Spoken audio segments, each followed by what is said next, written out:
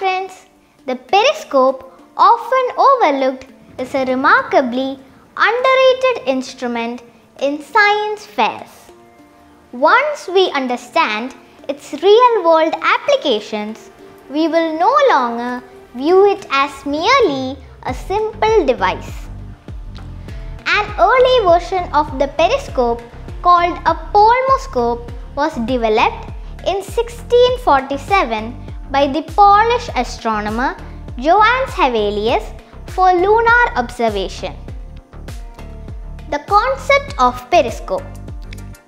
A simple optical instrument used to view the objects that are not in direct line of sight uses the reflection of mirrors. This concept has been applied in various ways across different fields.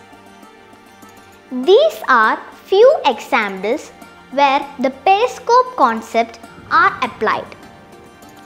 Periscopes are used in submarines for navigation, military vehicles, aviation, and scientific research for inspecting hard-to-reach areas. They are also applied in astronomy, construction, power generation, and archaeology for observing inaccessible sites. Additionally, periscopes are used in smartphones, medical field, nature observation, and robotics for remote exploration. The applications of the periscope concept are virtually limitless and the list continues to grow.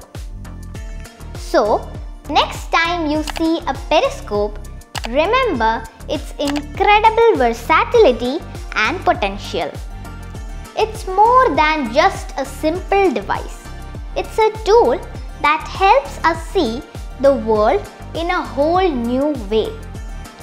Thank you for the opportunity to explain the simple periscope and its paramount uses.